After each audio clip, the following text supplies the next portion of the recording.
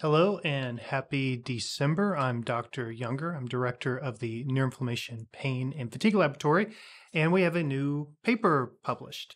It's titled Associations Between Chronic Pain and Fatigue Severity with Weather and Air Pollution Among Females with Myalgic Encephalomyelitis, Chronic Fatigue Syndrome, or ME/CFS. And this was written by Chloe Jones, Olivia Haskin, and myself. I also want to give thanks to Gregory Lashley, who was an undergrad at the time the study was conducted, and he initiated these analyses.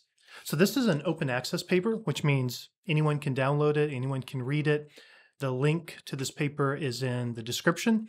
As scientific papers go, this is one of the easier ones to read. There's not a great deal of technical language, so check it out if you want.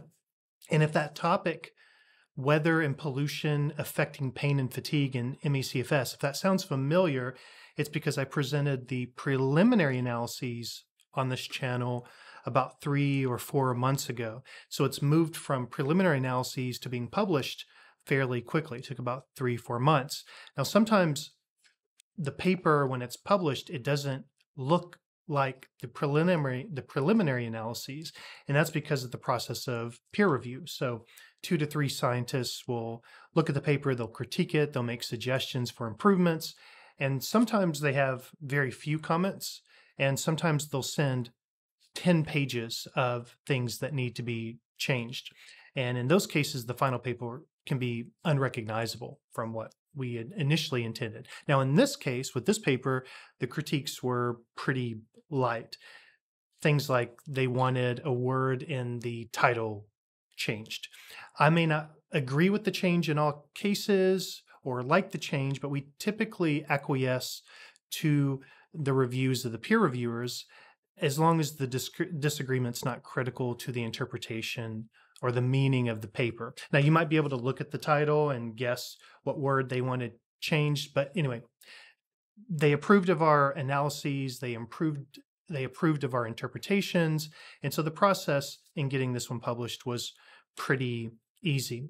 So if you're interested in hearing more about the results, check out my earlier video about this data set and the meaning behind the analyses. And I'll link that at the end of this video. So it'll pop up. You can click on that and kind of get a more in-depth overview of these analyses. The main finding, the very simplified major finding, so I'm not going to repeat the earlier video, but the main thing was that on days where there are more particulates in the air, so there's more pollution in the air, pain severity and fatigue severity is worse in individuals with ME/CFS. So, said in a slightly different way, if you have ME/CFS, your pain and fatigue severity may be affected by the changes of air quality. This is a map right here of particulate matter in the United States. I took this about an hour ago, so this is accurate as the time of this video. Green is good, yellow is fair, red is poor, with darker red being worse and worse. You can look this up anywhere in the world I used purpleair.com for this. I'll link that site in the description. There are lots of other tools as well, including government tools that do similar things. Now, in this study, we just focused on the area around my institution, which I just drew in this circle.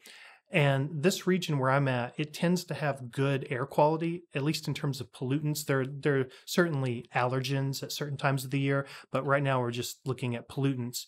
And so really, if we're looking at the relationship between air quality and ME/CFS severity, researching around this area is not really the optimal test of how pollution affects pain and fatigue. If we really wanted to test that relationship, we would need to send air quality monitors to participants' homes. And it would be nice to get people across the United States, or as I mentioned in my earlier video, across the world. That would be great. We could get the entire range of air quality. But if we really, really want to know the relationship between symptoms and air quality, we actually have to know not just the general air quality, which we get from weather stations, but we need to send the monitors to people's homes so we can see what's happening inside the house because most people spend more time inside than they do outside. So we need to know the indoor air quality.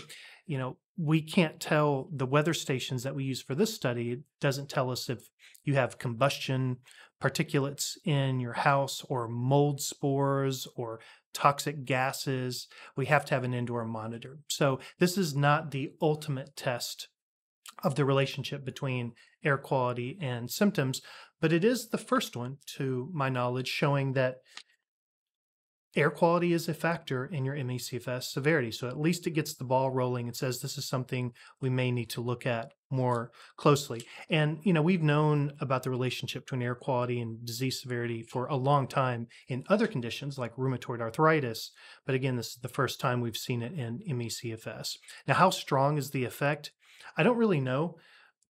Mainly for the same reason that I just mentioned about 30 seconds ago, because I don't know the actual air that the participants are breathing in. I don't know how much exposure to the outside air they have. And so if we really wanted to answer that question, like how big of a difference air quality makes, we're going to have to do a much better job at measuring the air quality around the participants where they spend most of their time. But we do know that air quality is important even for perfectly healthy individuals.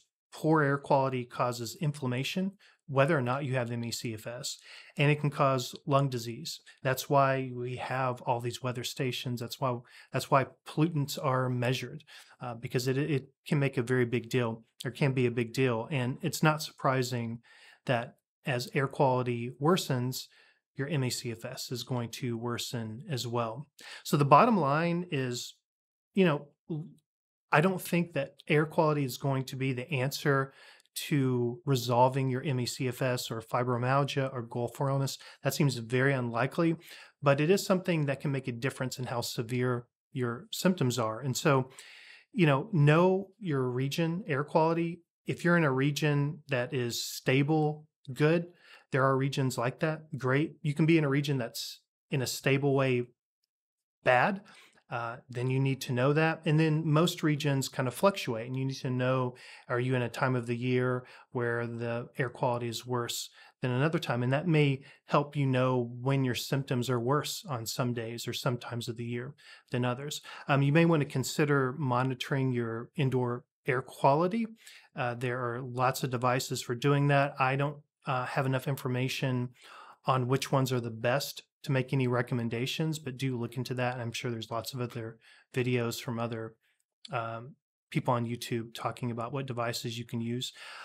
As I mentioned in the previous video, make sure you keep an eye on your HEPA filters inside of your house if you have those. I don't think I mentioned this in the previous video that I did on this a few months ago, but I rented a fairly nice, fairly new house, like 10 years old.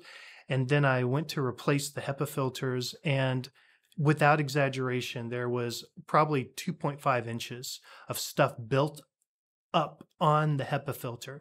It looks to me as if they hadn't changed it in the whole 10 years since the house had been built. It had all kinds of stuff. A lot of animal pet stuff had accumulated there. Anyway, not good. So definitely watch out for that. Check the HEPA filters. Now, I'm not an environmental scientist, and so I don't want to get too far outside of my area, which is more neural stuff and inflammation. So that overlaps a little bit, but I can't really tell you what to do to test for and to manage air quality, and how to test for things like mold spores. So I'm going to stop there because, again, I'm getting outside of my area, but it is safe to say that tracking and ensuring good quality, those are worthwhile pursuits if you have a chronic condition that fluctuates in severity. So that's it. I just wanted to announce our new paper. This is what labs do. We write and put out papers, and we hope to use that so we and others can create treatments and resolve these disorders. We're pushing out a lot of papers right now. We're really in a paper writing stage in my laboratory. You're going to see more papers coming out with neuroimaging, both MRI and PET, and a lot of immune papers as well. So keep an eye out For those, just keep an eye out on this channel, and I will be sure to tell you all about them. So I will talk to you soon.